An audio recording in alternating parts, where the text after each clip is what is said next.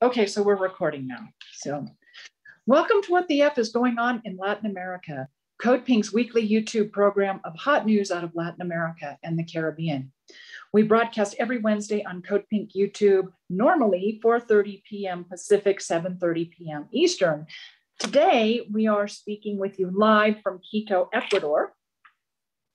And I am joined by CODEPINK's Leonardo Flores. Leonardo and I are both Latin America campaign coordinators for CODEPINK, and we are currently in Quito, having served as international election observers on Sunday, April 11th, which was the second round of presidential elections, second and final round of the presidential elections here in Ecuador. It was a runoff between the neoliberal candidate Guillermo Lasso and the Citizens Revolution candidate Andrés Arauz.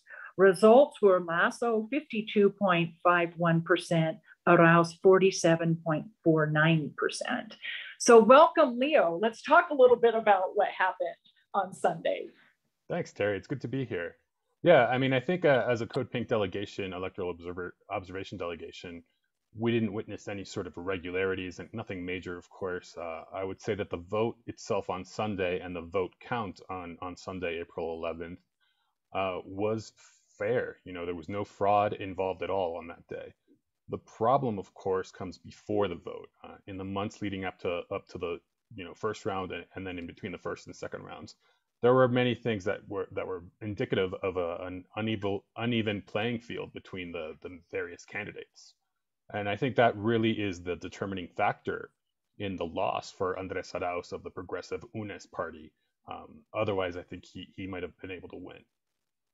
So UNES is a new party, or basically a coalition of parties. Arauz was running as an inheritor of Correísmo, or President Rafael Correa's Citizens Revolution project for development of the people of Ecuador versus the capitalists of Ecuador. And I totally agree with you. There was a lot, the elections on Sunday were very clean. It was a very normal, peaceful election process. But of course, there's all the intangible things, all the campaign issues, all the lawfare issues that observers are not witness to on the actual day of election. So all those factors that run up to the day of election, all those factors that comprise who candidates can and cannot be and what their campaign looks like. So with Arauz, he was denied the use of Correa's image during the campaign. Correa himself was denied running as Arauz's vice president, and Correa's party, Alianza País, no longer exists. And so UNES was created. So there would, for our viewers, for our audience, there's a lot of background that led up to the results. And I think in one way, I think you would agree with this, in one way, it's amazing what Arauz was able to accomplish since last fall, 47% with all those strikes against him. And yet, let's talk a little bit about. Yeah, I mean, I think to understand the results, we actually have to go back 4 years to 2017, when again, Guillermo Lasso was the candidate. And the candidate for Correísmo, this movement behind former President Rafael Correa, who was in power for 10 years, 2007 to 2017. He brought economic growth to Ecuador, total political stability. Prior to Correa, Ecuador had 7 presidents in 10 years and an economy that was so battered that you saw massive amounts of migration outside of Ecuador. So Moreno is kind of seen as the inheritor of this movement, Correísmo, but as soon as he wins those elections, it becomes a total bait and switch, almost like a silent coup. And what happened was that Moreno basically adopted all of the policies and programs that were put forward by his opponent in those same elections, Guillermo Lasso. So he starts this kind of neoliberal push for austerity, and he begins destroying the institutions that had been created during the Correa years. And the first thing, one of the first whistleblowers of everything was the vice president, Jorge Glass. He blows the whistle. He says, look, the president is now on the side of the bankers. He's completely betrayed the people's movement. And for doing this, for taking this stance, Jorge Glass is one of the first people to face political persecution in this country under the Moreno government, and he's still in jail today. He's one of the most important political prisoners in Latin America, only we don't hear much about him. And then the campaign against Jorge Glass, then it becomes expanded to, and they start going after other leaders of Correísmo, including Rafael Correa himself, who has something like 30 cases pending against him. I mean, some of them are totally absurd. And one of them, he's accused of psychic corruption, or excuse me, psychic influence. Psychic influence to make other people corrupt. And so that's kind of the lead up to these elections, where you had this betrayal of the citizens' revolution, as the Correísmo is also called, by Lenin Moreno, who adopts all of Guillermo Lazo's policies. And then in October 2019, the people couldn't take it anymore. There was a massive uprising in Ecuador that was brutally repressed by Lenin Moreno. 11 people died, and Guillermo Lazo, cheered this on. And when the main kind of the spark that lit the flame was an elimination of fuel subsidies stemming from a deal with the IMF that kind of harkens back to the days of the Washington Consensus, with imposed austerity and deregulation, and really an eroding of labor rights. And so, yeah, as you said, Correísmo tried to recover from this. They put forward this really young candidate, Andrés Arauz, who's 36 years old, but he's also a brilliant economist. He had already been director of the central bank. He was one of the people kind of responsible for the way that Ecuador had managed to weather the storm of the collapse in oil prices in 2015, because 50% of Ecuador's revenue comes from oil. So as you said, the actual original party, Alianza País, was no longer there. They tried to create a new party, but were refused by the CNE. Then they finally kind of got this small party to adopt Andrés Arauz as the candidate. And the kind of lawfare and the campaign, ugliness didn't stop there. There was so much fake news going against Andrés Arauz. He was accused of wanting to de-dollarize Ecuador. Ecuador has been using the US dollar for about 20 years. It was the only thing that stabilized the economy. And Arauz understands this, and he kind of supports this. There are pros and cons, but it has stabilized Ecuador's economy. There was also this crazy allegation that Andrés Arauz is financed by left-wing guerrillas in Colombia. This was disproved by an ornithologist, because they used this video that was very obviously taped in southern Ecuador, where this bird lives that doesn't live in Colombia. And an ornithologist picked it out of the video, these sounds, and kind of destroyed that narrative. But I think the damage was done, especially because there were, the media here in Ecuador is totally corporate, and it was completely on the side of the banker, Guillermo Lazo, who's one of the richest people in the country. And Arauz didn't really have a fair shot going into these elections. So Arauz, let's talk a little bit about who Andrés Arauz is, because you and I went to a rally last Thursday evening, Thursday was the last legal day to campaign. And we went to basically a closing rally for the Arauz campaign and talked to a lot of people there. One of the gentlemen I spoke with, older, my age, older, and one of the key enticements for voting for Arauz for him was the fact that the candidate was 36 years old. And an economist, both of those things. It was so the youth, representing a new generation, new face, new approach to things was very appealing to a lot of people. And yet this older neoliberal banker who has run now 3-4 times and finally won, is going to be the new president of Ecuador. Yeah, and I think as observers, we talked to a lot of voters after they voted, and to kind of hear out how they felt about these elections. First of all, nobody has confidence in Ecuador's electoral system. Voter after voter said, I'm voting for Lazo. I mean, we were in a heavily Lazo area. They said, I'm going to vote for Lazo, but I think they're going to steal the elections from us. And voters also talked about they were going to vote for Lazo because he represented change. And that was really striking to me, because Lazo has basically been the shadow president for the past 4 years. So the Lazo campaign managed to make it seem like Moreno was actually a continuation of Correa, and that Arauz would be a continuation of Moreno, and Moreno was wildly unpopular. He has somewhere between 4 to 7% approval ratings.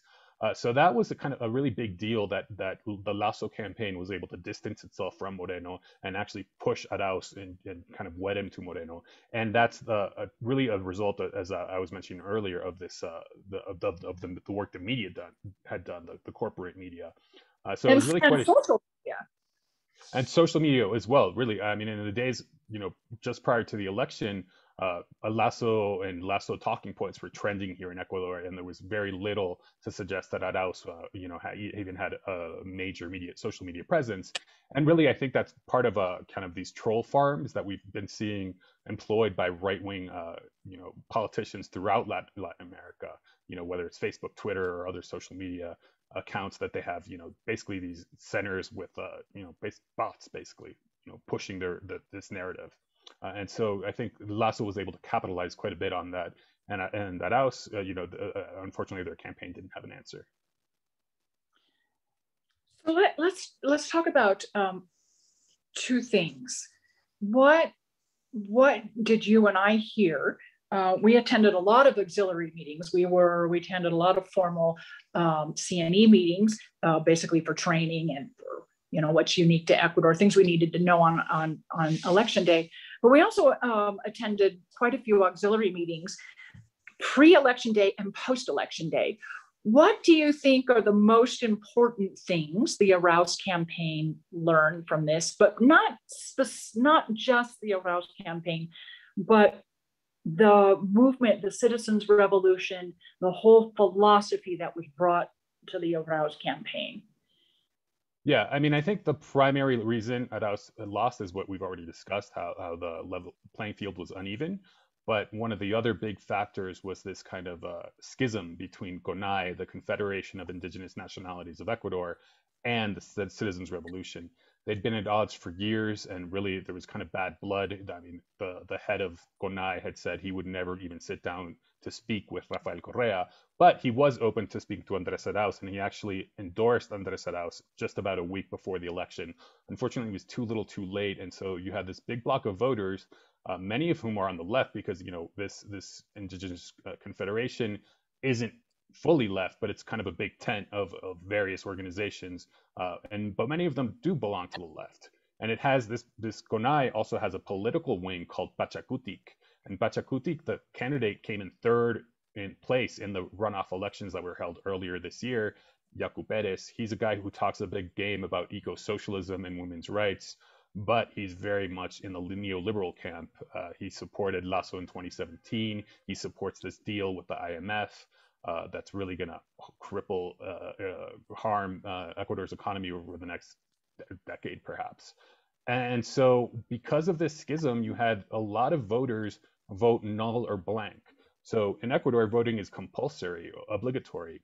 But so voters who don't like any of the candidates either leave their vote blank or they spoil their ballot, which is called the null vote. In the first round of the election, out of 13 million voters, 1.3 million voted either null or blank. In the second round, that number grew to 1.9 million. So you had a 6,000 vote increase in the invalid votes, when the difference between Lasso and Arauz in the second round was 400,000 votes. So that also played a very key role in this. And, I think going forward, the challenge for the left in Ecuador is going to, finding a way for CONAI and the Citizens' Revolution to work together. But not only that, I think the Citizens' Revolution has to do a lot of work in terms of building its social base, in terms of, training, local leaders to become national leaders and local leaders to be able to organize more efficiently. I think there was a lack of emphasis on that. And in some ways we can understand it, because Correísmo, prior to Sunday, April 11th, had won 14 elections in a row. So, they were pretty confident that what they were doing was working. But unfortunately, everything has changed in the past 4 years in terms of the social relations in Ecuador because of this austerity. And of course, the pandemic. We can't talk about these elections without mentioning the pandemic, where Ecuador has been one of the worst performers in the world. We walk around the city here, and it's really so quiet. Dead. Dead is not the right word to use. Yeah, it's very quiet. It's very clear that there's an economic crisis and the pandemic on top of that, and people are just, they don't know what to do. So it's lots of challenges that Ecuador faces right now. There's two things I want to just interject for the audience, just technical things about the elections that are unique and kind of a curiosity from those of us from the States. You mentioned that voting is compulsory. So by law, people do have to vote, and elections are held on Sundays so that people can conform to the law.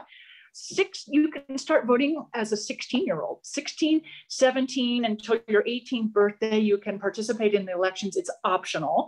But once you are legally 18, you are a full adult under the law, and you are required to vote. And also, there is a large participation of Ecuadorians living in the diaspora. They vote. They are also allowed to hold a seat in the National Assembly. So they can not just vote, but they can participate in the government living in the diaspora. So those are two really unique things to Ecuador that I found really compelling and very encouraging to get young people to start voting at 16. I thought that was a really fascinating way to start pulling people into the process. Yeah, absolutely, and I do think it's great that migrants are going to have a say in their national assembly. Another curious thing is that they split the voting into kind of men and women. So you go into a polling center, and then the polling tables themselves are either reserved for men or women, and there's kind of they each split up into different lines. And we asked several people why, and the main reason seems to be that this way women can feel more comfortable voting because that way you prevent men from being kind of aggressive or harassing them in line and kind of intimidating them into voting for a certain candidate. So for us, it was kind of unique, but I think the people of Ecuador really support that. So let's, why don't we wrap up with talking about what Sunday's election results could possibly mean for the region. And then also in one of our auxiliary meetings with the Consul General with Venezuela, we kind of had a debrief yesterday. And we talked about the Asia Pacific Rim and as being of what the results of Sunday's elections, how they will affect the Asia Pacific Rim. And I still, foolishly sitting, principally having lived in California, look, west across the Pacific and think, well, the Asia Pacific Rim is China, Japan, but of course the Asia Pacific Rim is California and Chile also. And we have elections, presidential elections in Chile. So let's talk a little bit about the potential regional repercussions of Sunday's results. Yeah, I mean, it would be the Americas Pacific Rim in this case. Yeah, exactly. Yeah, that's correct. And so, yeah, I mean, if Andrés Arauz had made it clear that if he were to win, he was going to reinstitute Ecuador into UNASUR, the Union of South American Nations, and into CELAC, the Community of Latin American and Caribbean States, which are two multilateral organizations that are really aimed to serve as a counterweight to the OAS, the Organization of American States. The OAS can only really be understood as a tool of the State Department as a way for the U.S. to get its way in all of the hemisphere. And so the CELAC was created specifically to counter that. And UNASUR was created to serve as kind of the starting point for greater South American integration. It was kind of the idea was for South America to become almost like the EU, slightly differently organized, of course. And then when Moreno came into power, he withdraws Ecuador from UNASUR. Unfortunately, the headquarters of UNASUR is in Ecuador. So the organization took a big hit. And what we heard from an expert here was that if UNASUR had still been, going strong when the pandemic hit, it would have saved thousands of lives throughout South America because the governments would have been able to coordinate health policies together, and the governments would have been able to form a bloc to buy vaccines together, which would have been very important. Here in Ecuador, they're just starting the vaccines. There's actually several scandals about vaccines right now. So unfortunately, this decline in UNASUR has actually caused deaths. And Lasso is not going to return to UNASUR. In fact, Lasso is going to continue this policy of attempted regime change in Venezuela. One of the first people to congratulate him was the so-called interim president of Venezuela, Juan Guaido.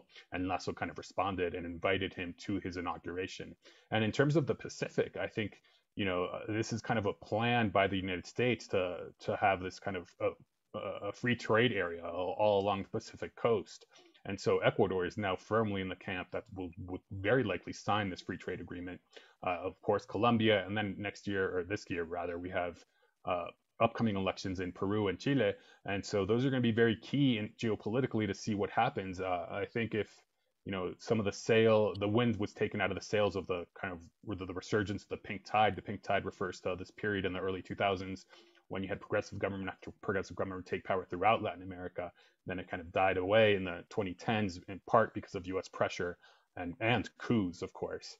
And with the Bolivian elections last year, we thought we would see a resurgence of the pink tide. Ecuador, the loss here now kind of, makes that a little harder to achieve. But of course, we have Lula in Brazil most likely being the candidate next year, and other left-wing candidates in many other countries. So a lot's going to be at stake in the next elections here in South America. Well, we've got a lot of work to do in helping lift these voices and people looking to change and doing something more socially constructive with their economies and their governments. On the Pacific Rim, we also have Nicaragua presidential elections in November. So Nicaragua, Chile, Brazil, who else in November? Honduras. So a lot. We could be looking at a really quite different and exciting region by the end of this year. Yeah. So I'm going to let you go. People can see the sun is starting to set here in Quito. I just kind of wanted all of you to see we actually are here, and the mountains are particularly beautiful. Also, to remind all of you that this is What the F is going on in Latin America. We broadcast every Wednesday, 4:30 p.m. Pacific, 7:30 p.m. Eastern on CODEPINK YouTube.